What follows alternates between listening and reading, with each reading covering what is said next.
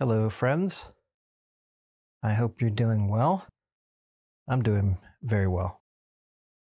I wanted to just share some of my favorite poetry.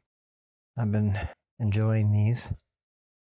I have one of my favorites is Gary Snyder's Riprap and Cold Mountain Poems, 50th anniversary edition. Beautiful woodblock print on the cover, really beautiful. Gary's an old hippie who kept at it from the San Francisco Bay Area. And I haven't ever seen him live, but I do enjoy his poetry, and I do enjoy his translations. So this 50th anniversary, originally published in 1958, I like the format. It's very small, thin book, as a good book of poetry should be. He's got riprap poems I'm going to come back to, but I'm going to start with a Cold Mountain poem. Born 30 years ago. 30 years ago, I was born into the world. 1,000, 10,000 miles I've roamed. By rivers where the green grass grows thick, beyond the border where the red sands fly. I brewed potions in a vain search for everlasting life. I read books, I sang songs of history, and today I've come home to Cold Mountain, to pillow my head on the stream and wash my ears. A bug trapped in a bowl, encircled by peak on peak of life's dust. Man is a bug trapped in a bowl, all day skittering up its sides, ever falling back, never bounding out. His imagined joys always beyond his reach, his present miseries ever close by, till eventually his little river of years dries up, and old age takes teeth, takes hair, takes all. Climbing up the cold mountain. Clambering up the cold mountain path, the cold mountain trail goes on and on. The long gorge choked with scree and boulders, the wide creek, the mist-blurred grass, the moss is slippery, though there's been no rain. The pine sings, but there's no wind. Who can leap the world's ties and sit with me among the white clouds? This is a preface to the poems of Han Shan by Liu Qiu-yen, governor of Tai Prefecture. And the beginning blurb here is from Gary in italics. Kanzan or Hanshan, Cold Mountain, takes his name from where he lived. He is a mountain madman in an old Chinese line of ragged hermits. When he talks about Cold Mountain, he means himself, his home, his state of mind. He lived in the Tang Dynasty, traditionally AD 627 to 650, although Hu Shi dates him 700 to 780. This makes him roughly contemporary with Tu Fu, Li Po, Wang Wei, and Po Chui. His poems, of which 300 survive, are written in Tang colloquial, rough and fresh. The ideas are Taoist, Buddhist, and Zen, and his sidekick, Shite, Chitoku in Japanese, became great favorites with Zen painters of later days. The scroll, the broom, the wild hair, and laughter, they became immortals, and you sometimes run into them today in the shadows, the orchards, the hobo jungles, and logging camps of America.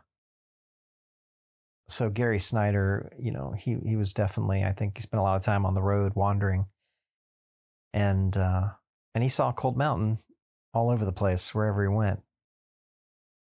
Simplicity. When I came across Han Shan's poems, I was astounded. I read Red Pine, who is I believe an American gentleman, taking the name Red Pine, translated Han Shan's poems, and I read his poems first, and I really thought they were beautiful.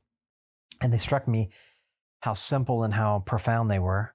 The other interesting thing about Han Shan is he wrote a lot of his poems on the walls of the mountain and caves, and that's basically what survived. And then we have this preface that I'm about to read from Liu Qiu-yen, the governor, about his experience at the same time trying to find Han Shan. So I find it fascinating to just read the account of somebody kind of engaging with him personally. Yeah, I often come back to his poetry because it just keeps things clear and crisp and simple, as life can be. And I see a lot of beautiful wisdom and crazy wisdom in his words. And I can almost see him saying or thinking these things as he's writing them.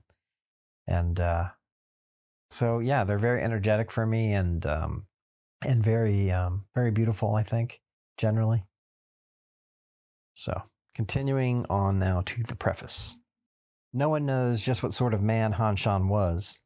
There are old people who knew him. They say he was a poor man, a crazy character. He lived alone 70 li west of the Tang Xing district of Tiantai at a place called Cold Mountain.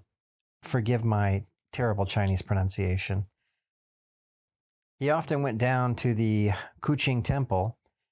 At the temple lived Shite, who ran the dining hall. He sometimes saved leftovers for Han Shan, hiding them in a bamboo tube. Han Shan would come and carry it away, walking the long veranda, calling and shouting happily, talking and laughing to himself. Once the monks followed him, caught him, and made fun of him. He stopped, clapped his hands, and he laughed greatly. For a spell, then he left. Just a personal aside there. I read a recent article that said, now I haven't researched this exhaustively, so take this with a grain of salt. But the article spoke of the two common, most reported things that people say on their deathbed. One, I wish I had been more myself. Translated to, I wish I would have been more my authentic self. And two, I wish I had the courage to be honest about what I feel and express my emotions. Speaking up and sharing your heart is very difficult for sure. If you're trying to think your way through it. But when you're in the flow and your heart is flowing and your mind is calm and quiet, it can be very beautiful. I'm astonished at sometimes what will flow out of me when I'm in that space. It's a real challenge to get to that space and calm yourself down. These days, I'm not really sharing anything until I really feel like I'm in a state of mind or have a particular thing itching in the back of my brain or in the bottom of my heart or middle of my heart that I want to say something. I made it really convenient. I have many, many recordings that I just, are for myself that I index and save on my. It's an exploration. It's a way to surface what's under the surface. And that's really what the heart of the work is. You're surfacing what's hidden. I've put out a few videos, just my own personal meditations, but I am inviting some interaction by putting them on YouTube. And I have to say, I've been pretty surprised by the result. Most folks don't listen to all your video until I think you really get a solid group of people listening to you that are interested. It's not important. It's just something that I noticed. And I've heard other content creators talking about. I'm not creating content for clicks or likes or advertising dollars. I'm just sharing the view. And I'm having a lot of fun. And I share my honest, I feel like it's important to share from my weakness and my struggles as well. When everybody is trying to prop up their identity and you could say, oh, he's just trying to be, just false humility. He's trying to appear a certain way. Well, no, that's not true in this case. These are genuine expressions and genuine snapshots of time from an average person's life. Most life is pretty quiet most of the time, punctuated by extremely loud crashes and sometimes gentle wind. And, life's lived in between.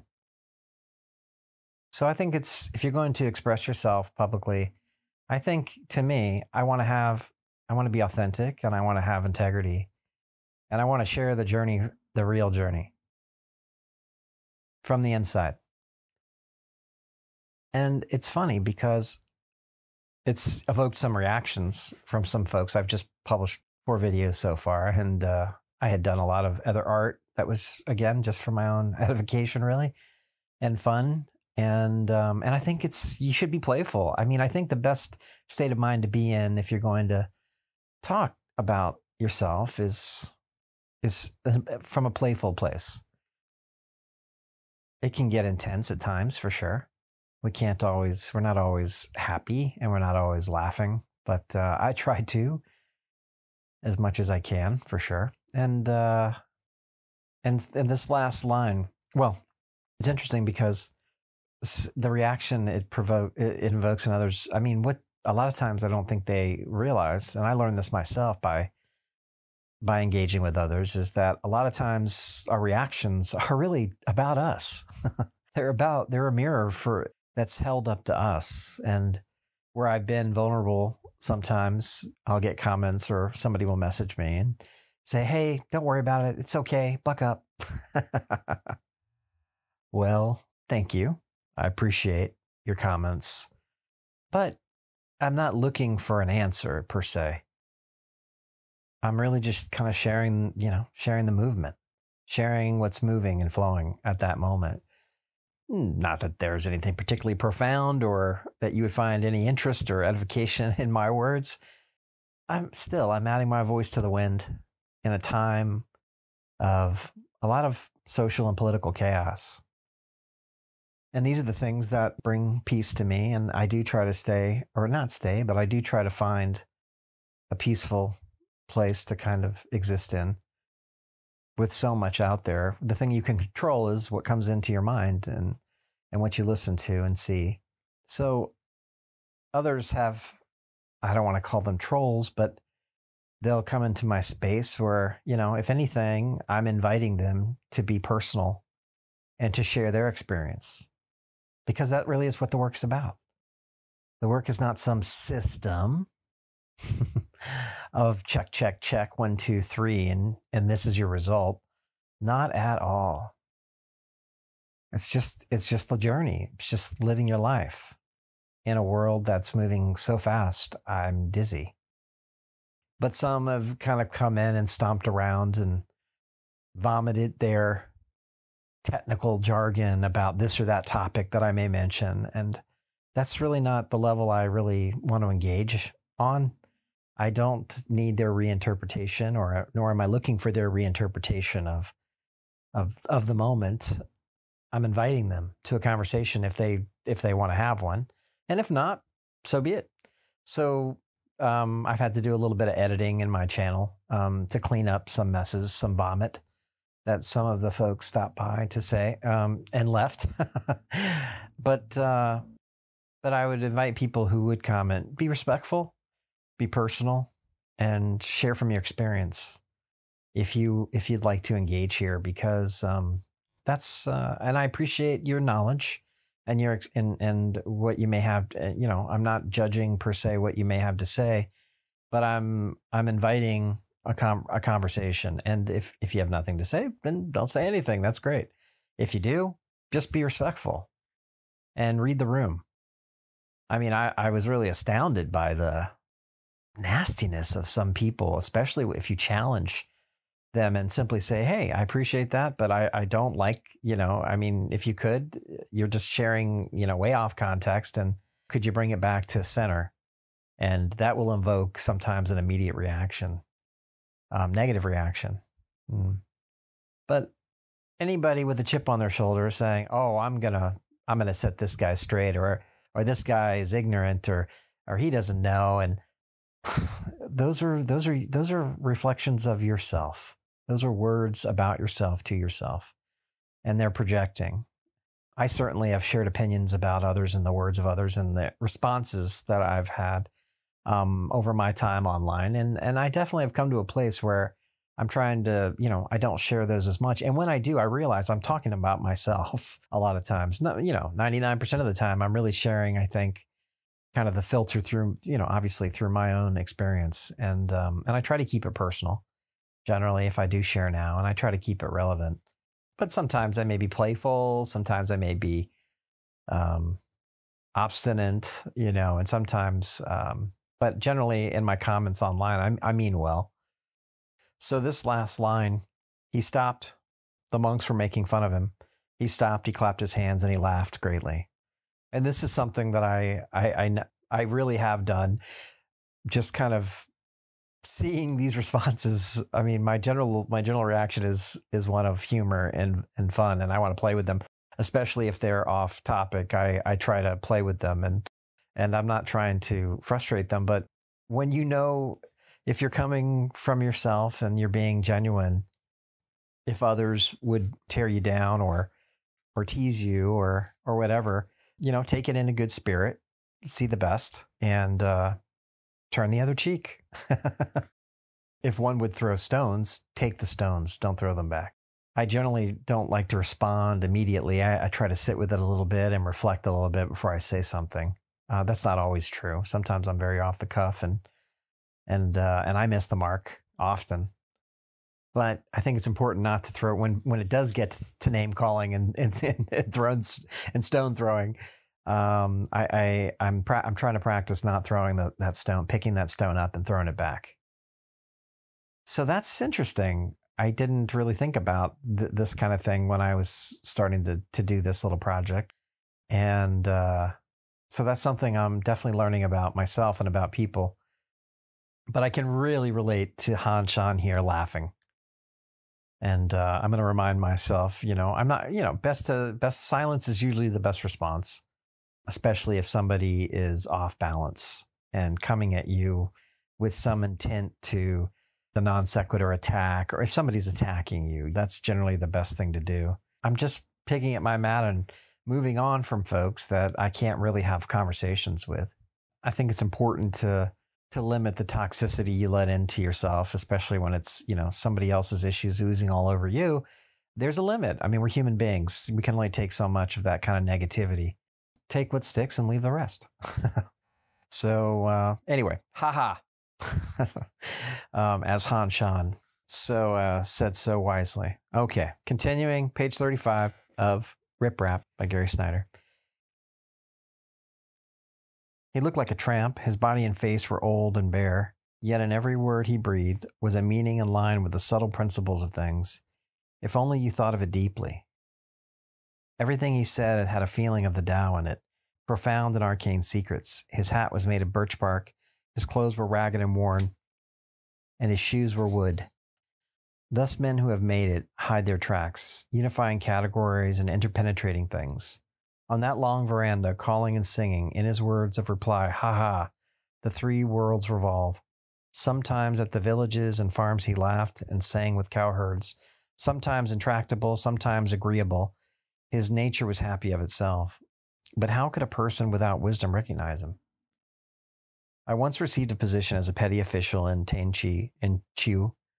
The day I was to depart, I had a bad headache. I called a doctor, but he couldn't cure me, and it got worse. Then I met a Buddhist master named Feng Khan, who said he came from the Kuching temple of Tentai especially to visit me. I asked him to rescue me from my illness, and he smiled and said, "The four realms are within the body. Sickness comes from illusion. If you want to do away with it, you need pure water." Someone brought water to the master, who spat it on me. In a moment, the disease was rooted out. He then said, "There are miasmas in Tai Prefecture. When you get there, take care of yourself." I asked him, "Are there any wise men in your area that I could look on as a master?" He replied, "When you see him, you don't recognize him. When you recognize him, you don't see him. If you want to see him, you can't rely on appearances. Then you can see him." Han Shan is a Mansuri hiding in Kuching. Shite is a Samantabhadra. They look like poor fellows and act like madmen. Sometimes they go and sometimes they come. They work in the kitchen of the Kuching dining hall, tending the fire. When he was done talking, he left. I proceeded on my journey to my job in Taochou, not forgetting this affair. I arrived 3 days later, immediately went to the temple and questioned an old monk. It seemed the master had been truthful, so I gave orders to see if Tang Sing really contained a Han Shan and Shite. The district magistrate reported to me, "In this district, 70 li west, is a mountain. People used to see a poor man heading from the cliffs to stay a while at Kuching. At the temple dining hall is a similar man named Shite. I made a bow and I went to Kuching. I asked some people around the temple. There used to be a master named Feng Kan here. Where is this place? And where can Han Shan and Shite be seen? A monk named Dao Chio spoke up. Feng Kan, the master, lived in back of the library. Nowadays, nobody lives there. A tiger often comes and roars. Han Shan and Shite are in the kitchen. The monk led me to Feng Kan's yard. Then he opened the gate. All we saw was tiger tracks. I asked the monks, Tao Chio and Pao Te, when Feng Kan was here, what was his job? The monks said he pounded and hulled rice. At night he sang songs to amuse himself. Then we went to the kitchen before the stoves. 2 men were facing the fire, laughing loudly. I made a bow. The 2 shouted, "Ho!" at me. They struck their hands together. "Ha ha!" Great laughter, they shouted. Then they said, "Feng Kan, loose-tongued, loose-tongued. You don't recognize Amatba. Why be courteous to us?" The monks gathered round, surprise going through them. Why is a big official bowed to a pair of clowns? The 2 men grabbed hands and ran out of the temple. I cried, "Catch them!" But they quickly ran away. Han Shan returned to Cold Mountain. I asked the monks, would those 2 men be willing to settle down at his temple? I ordered them to find a house and to ask Han Shan and Shite to return and live in the temple. I returned to my district and I had 2 sets of clean clothes made, got some incense and such, and sent it to the temple. But the 2 men didn't return, so I had it carried up to Cold Mountain. The packer saw Han Shan, who called in a loud voice, "Thief, thief!" and retreated into a mountain cave. He shouted, "I tell you, man, strive hard." Entered the cave and was gone. I love that crazy book. He's funny. The cave closed of itself and they weren't able to follow. Shite's tracks disappeared completely. I ordered Tao Chio and the other monks to find out how they had lived, to hunt up the poems written on bamboo, wood, stones, and cliffs, and also to collect those written on the walls of people's houses. There were more than 300. On the wall of the earth shrine, Shite had written some gatha. It was all brought together and made into a book. I hold to the principle of the Buddha mind. It is fortunate to meet with men of Tao, so I have made this eulogy. So, the men of Tao, to meet men of Tao. I'm a Westerner. I'm not particularly well. I don't know much about Eastern cultures except what I've read. I haven't lived with Asian people or lived in the way or taken up the way of life that they live, and so this is like a strange food for me when I first came across the Tao and Zen and looking into Taoism and Buddhism. And I didn't go very deeply into Buddhism. I really just, honestly, all of the writings and precepts and different things, I mean, that have evolved over many, many, many ages, it just put me off. But I was drawn to some of the simple people, the men of Tao that I found. Wherefore I think understood what men of Tao is, and I don't pretend to fully understand it now, because the Tao. What is the Tao? What do humans say about the Tao?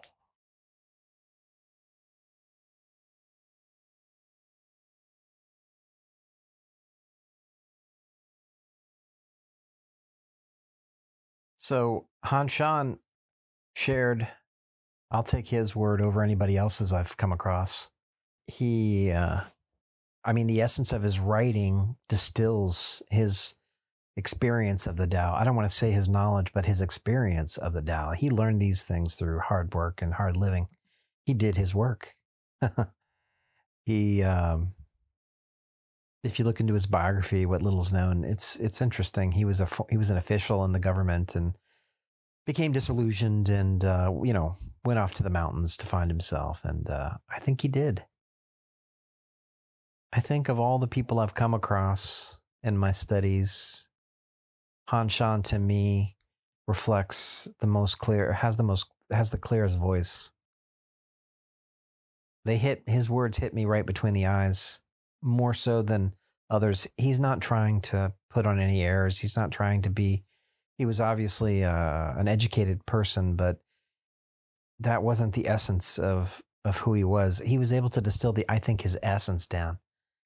And I think it's important to think about or understand a little bit about what the essence of the Tao is. Tao.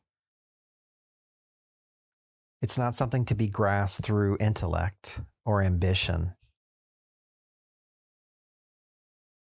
You harmonize with it. You merge into it. It's like a river. It's the always flowing river. It does take humility and detachment, and more than anything, silence and stillness, which are obviously in short supply within our current upside down world. This is something that really does attract me to the lifestyle of a crazy hermit. I think I'm heading towards a hermitage. I've kind of made my home this year kind of a hermitage in a way. I'm on a hiatus or a sabbatical from work this year, taking care of some personal things and taking the opportunity to also relax, spend time with my wife that was sorely needed. And luckily the last 5 years I've been able to spend a lot of time with my dogs and my wife. I have no children. And so we kind of live a very simple, hermetic life. And our home is sacred. And we are one another's best friend. And we also see all the warts and ugliness of each other up close as well. You can't hide that. And the rough edges rub and create a lot of friction.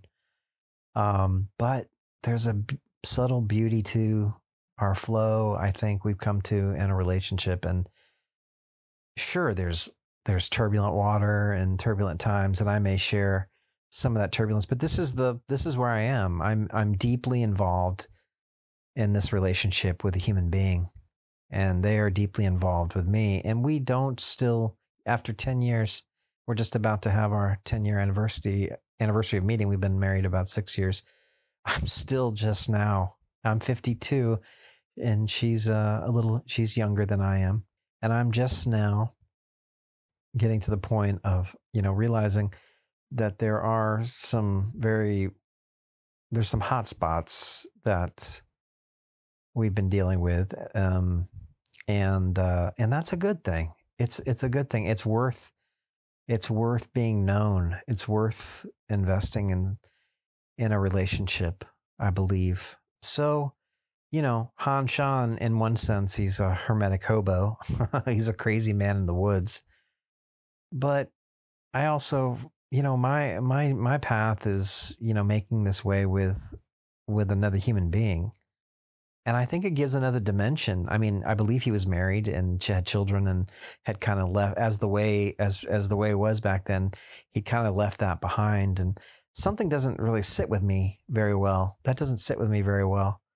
Although I understand the desire to sometimes, one struggle that I think I'm having right now with my wife is taking time and carving out my own space. And I need that. I need time to process things. In the moment when there is a flash of anger or some argument, I'm the kind of person that I need to take a step back, and I need things to cool down before I can think clearly. And, that's not always true of my wife. She's a hard charger and just, won't let go. And until I have to, erupt like a volcano, it feels like, and with great heat to get the space that I need. And that's something I'm working on for sure, because, I'm trying to be more gentle and more patient and more humble, and not having, but I am insistent that I do need, there's a better way to deal with me. And we're still struggling through that for sure. But anyway, so there you go. I mean, that's the Tao. We're living our life together, and we're and my deepest desire is for peace, as much as possible. But until I have that myself in hand, it's I can't really show that to somebody else very well beyond my natural current state, which has plenty of rough edges. So, with that said, for Han Shan, the Tao reveals itself in nature's flow and quiet majesty, in the mountains, clouds, streams, and mist. The Tao is not something one can manipulate, but something that envelops all things. The way of the Tao is a mountain path, he said, twisting, turning through clouds and fog. Climbing higher, you find no end. The wind whispers, the stream replies. The natural world in its uncontrived simplicity serves as the clearest mirror of the Tao. Another quote from Han Shan about it. I fled to Cold Mountain. I left the human crowd. 1,000 paths twist and turn, but none lead away from the way. So I think the Western view is that, it's all meditating and quiet, and that's how you really, are in the stillness and reflection. No, these two guys are in the kitchen laughing. The Tao is just living your life by the fire, eating your food, relieving yourself. I mean, that's really where the Tao is. The Tao is all around us all the time, and it's such a put on the way that that Westerners describe it and see it. I think it's such a there's just a falseness to it. I mean, the Tao was. I mean, these guys were they were crazy. They were just living their lives, and But he said something interesting there. I fled to Cold Mountain.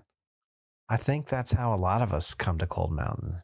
Remember, that's just our inner state that he found. And we flee to it. But more and more, I think the place that I would flee to is not some place that is free of all commotion and total silence and no thought. It's being able to see in a moment the beauty and reality, hard reality of what is happening, and being aware of your reactions and your thoughts, and you're flowing with it, but you're also 1 foot away from it, in the sense that you have a little gap, a little space where, when something happens, you have a little lead time, a little bit of time to react. And for me, that little space, that's the thing, that's the key, that's the trick. So, anyway, in that way, it's effortless. It's not something to achieve or somewhere to go, or you have to go find some master on a mountain. There's plenty. If you look on YouTube, there's lots of content creators that have gone, literally to the source, to the strangest place they could find to look for themselves. And they have a common story when they come back. Or even this crazy monk I've been listening to just for fun. And they have a common story, like, no, this is lived. You carry this with you. It doesn't matter where you are. Cold Mountain is inside of you. And the Tao you're flowing in the Tao, and it's not all butterflies and fairy tales. It's stark. It's cold. It's rainy. It's wet. It's warm. It's a good meal. It's laughing with a friend. It's having a beer with somebody or a drink with somebody, and just being yourself and being real. And so I think this is common experience. We tend to idolize, I think, what we don't understand. The Tao operates through Wu Wei.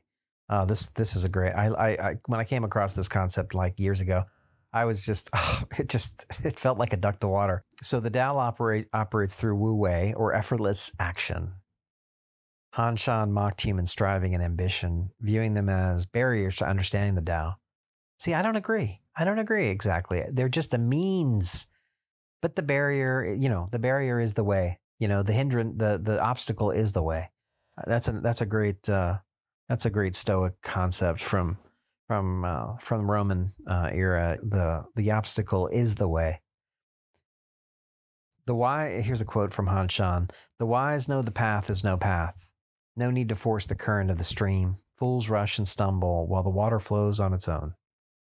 And it does. The water flows on its own. Effortless action. Doing, not doing. I love that definition of way. Doing, not doing.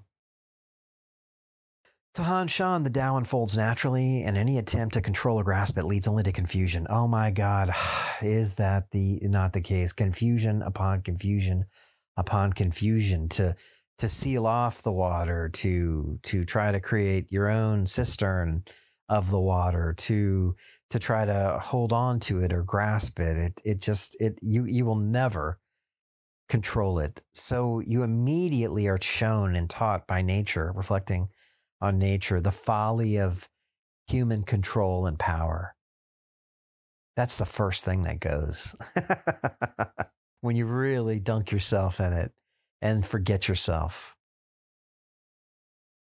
But again, I mean, and you bring this back to your personal life. I mean, this is,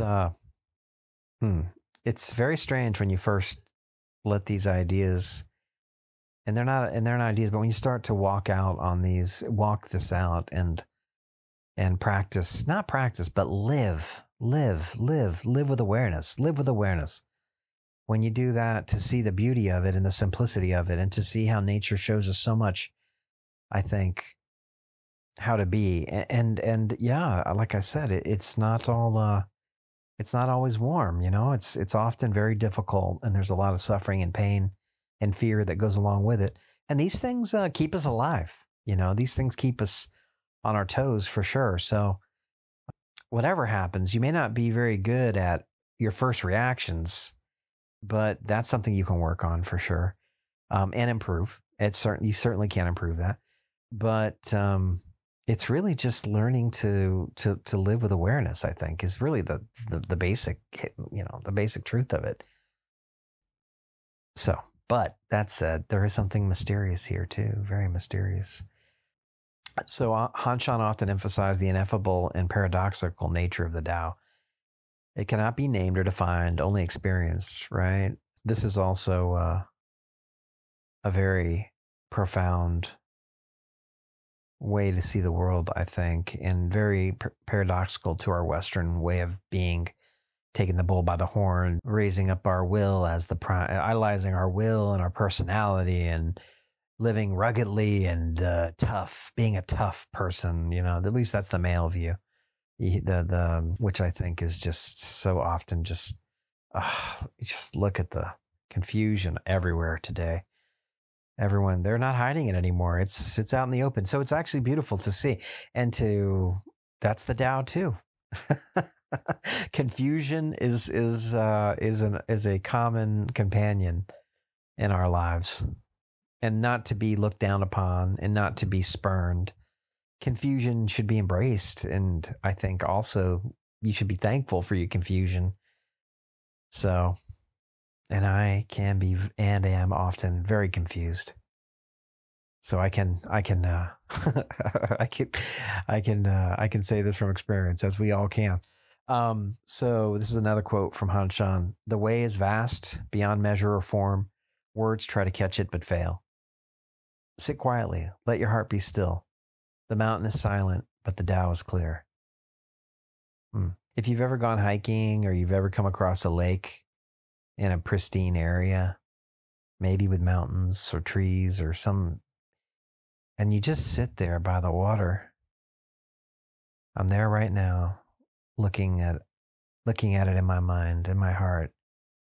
Beautiful white-capped mountains in the distance, lush forest all around. Perfectly still water. And what do you see come up to the still water? You see animals coming and going. You see things living and dying. But here you are, sitting by the still water and sitting with things. This is the as far as the work goes, sitting with things before you react is really, I think, the fruit of this endeavor. One fruit of the work that you can enjoy as you go. And I think you need to enjoy those times of silence, those times of peace that punctuate the rest of the utter chaos at times. But this is, I think, the challenge with this way of thinking and living. You can live that out in your life. You can find that stillness. And I think there's a lot of power there. That's really where our power is, and being ready to act without needing to act, or jumping out of the way of that boulder as it comes careening down, that you might not have seen unless you were, unless your eyes were looking straight ahead and you were walking straight forward. So for Han Shan, the Tao is like a mist, the veil. It's like the misty veil on the mountains. It's there. It surrounds everything. It brings moisture. It's the essence of things, but it's really, do you understand the mist? Do you need to? No, you don't. The mist is the mist. So finally, Han Shan viewed the Tao as freedom from the illusions and the attachments of life. By aligning with the Tao, one can transcend their suffering and find peace. I don't know about all that, but no, I can say, I've tested this a lot in my life. I don't think you transcend anything ever. You integrate. Instead of there being, square peg, round hole, you wear the edges down until the peg fits in the hole. And you whittle away. You whittle away. You whittle away. You're always carving yourself up and sanding, and it's like my hope by the end of my life could be tomorrow, could be in a minute, could be in a second. But my hope, and it's not a hope, but I see a wooden scene carved out of my life that just captures the moments or essences, the essence of it, and living in balance is definitely, especially somebody like myself, finding calmness in that peace is it's beyond understanding. It's as much as everything is, in flux, there's also this unchanging stillness in the midst of it that you become aware of and you start to perceive. And you don't long for it, but you return to it. You come back and return to that place whenever things are still, or things, the chaos or the disturbance is past. And I think there's a lot of wisdom there to see and live in that place, and not desire and sacrifice and, and hurt your life to get there, because you can't do that. That's not the way. It's a waterway. It's learning to deal with life and flow with life like the way water flows through a mountain, down a mountain. So this is Han Shan. I laugh at the world, clinging to dust and gold. The Tao gives freely. Why chase what fades? Rest your heart where rivers meet the sky, and you'll find Cold Mountain.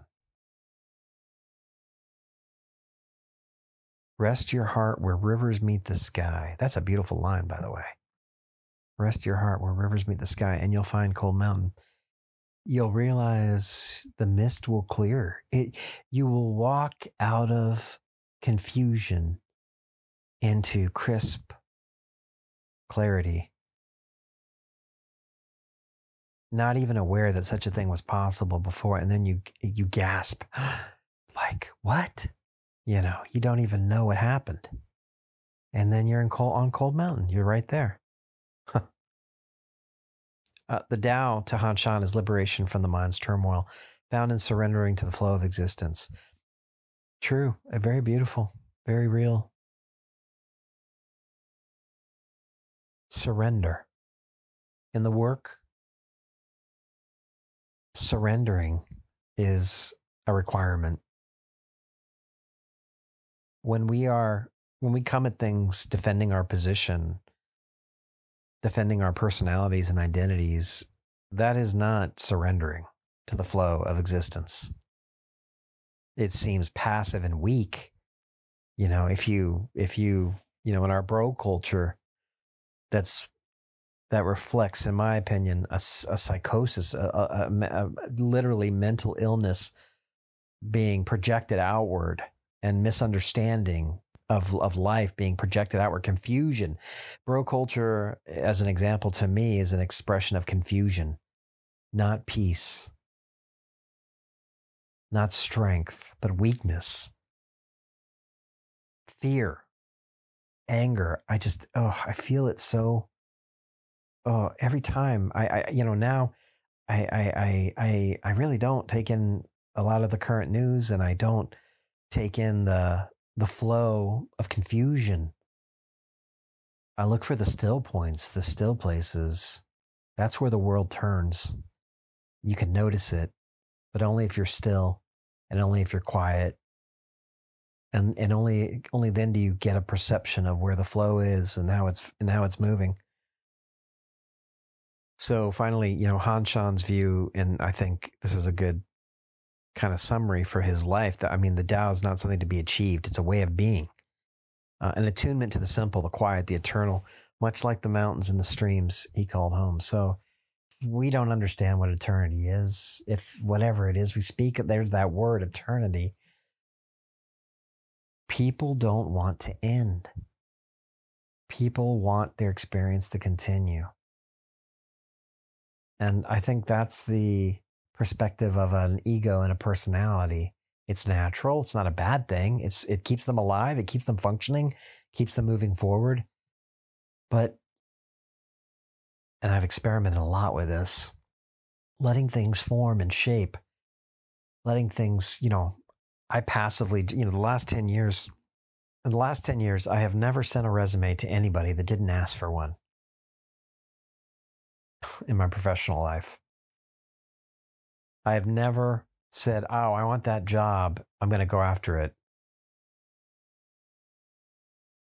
And it's been a very interesting, the water has taken me to very interesting places and meandered around some very strange obstacles. And it's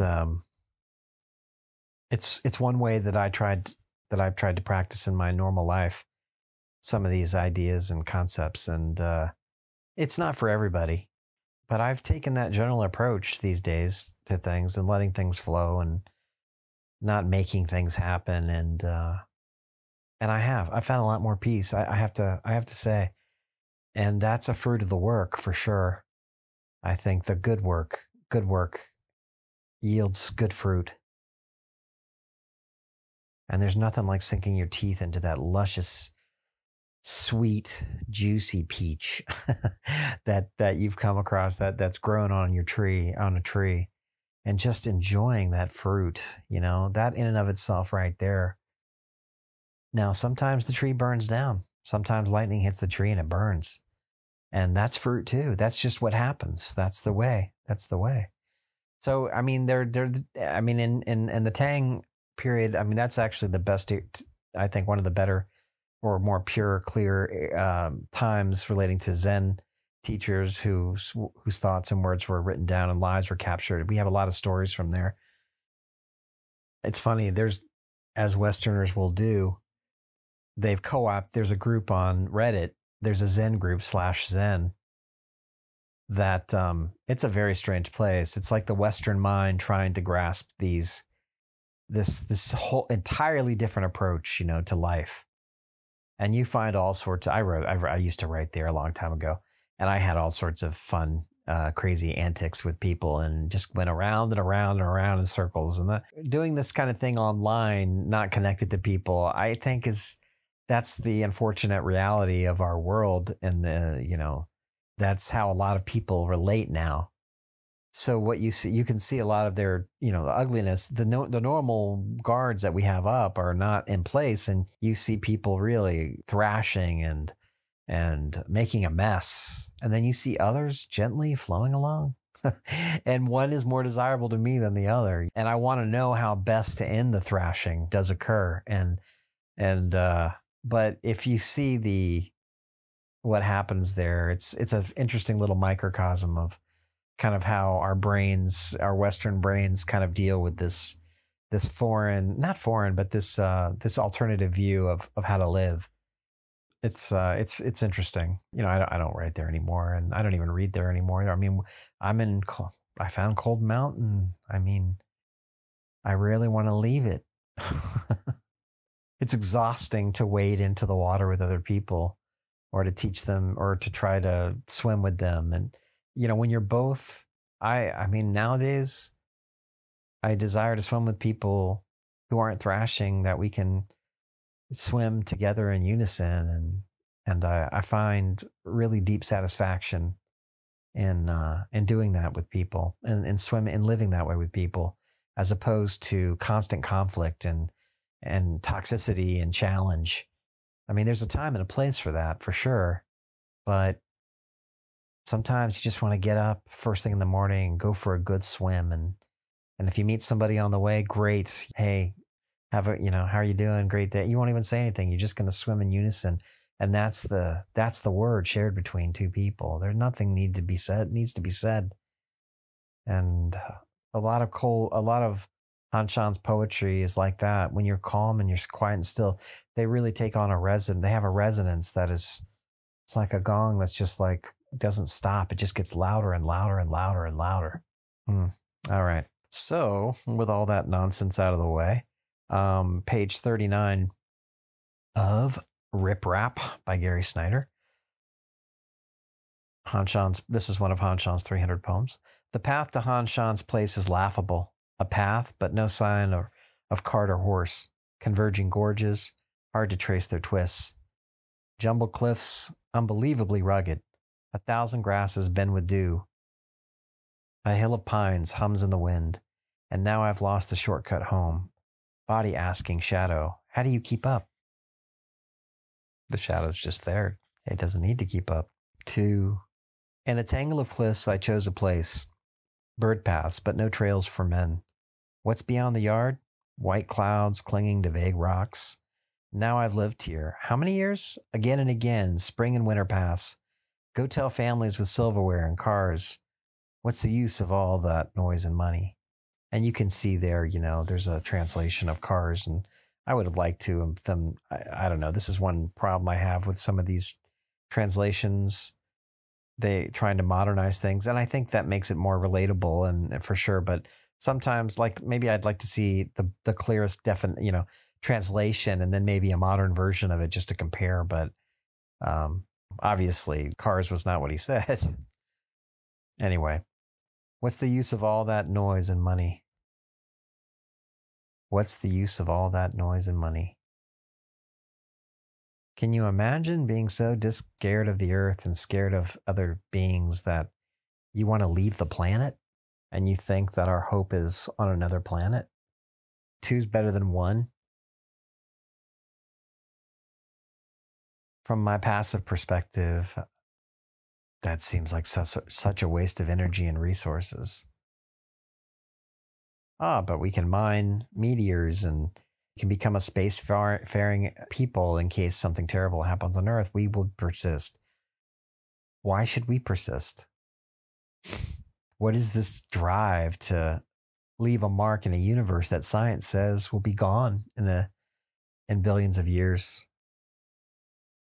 Our image of the world is just a clock that runs down. I think we're seeing more and more that that's not accurate. The James Webb Telescope has been launched and has been, and it's viewing out into the universe farther than we've ever looked before. And just in a few years, it's shown us so much and shown the ignorance of our old thinking and positions. For instance, the Big Bang is, I think, pretty much an idea that's come and gone, and the universe, it seems there was no bang. The way that it's moving and it leads them to think that there was no bang. It was always here potentially, and some physicists have said the universe is forever. It contracts and expands. Our idea that the universe would either have to always be expanding out or crunching back in, which we thought at different times. These are hypotheses, so there's nothing in science that's settled. There's hypotheses that are backed up by observations, by persistent and repeatable observations and experiments. So, our mind should always be open to change. Some use it as gospel and make a book out of it, a holy book. This is the way that things are. This is how it is. And is that any different than the religious, with their stories, creation, their imaginal stories of creation, mythological views? Some who take it very seriously and literally. I think the scientific approach is the better way. Test, verify, experiment. I think this is a good way to live that will keep opposed to giving yourself to just opinion and fantasies. I think grounding yourself in your life and where you are and the world you live in, and that what's truth is anything that accords most closely to how things actually are. I think these are good ways to live our lives. 3, in the mountains, it's cold, always been cold, not just this year.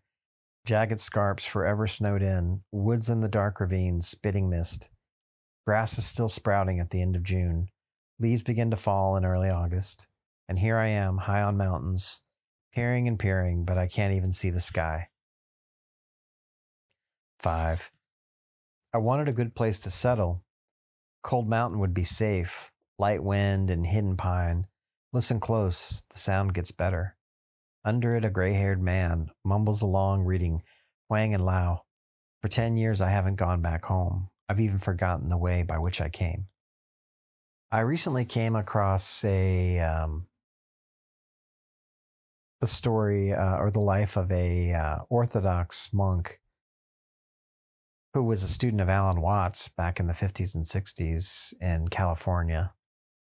And he just had such an urgency to find what he wanted, to find the truth.